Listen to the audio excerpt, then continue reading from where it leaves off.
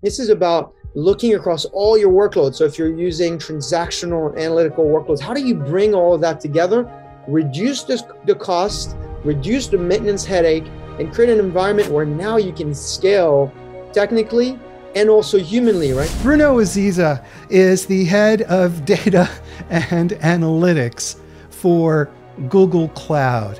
When I started, not many people cared about databases and back-end issues when it came to data. They felt that it was a necessary evil.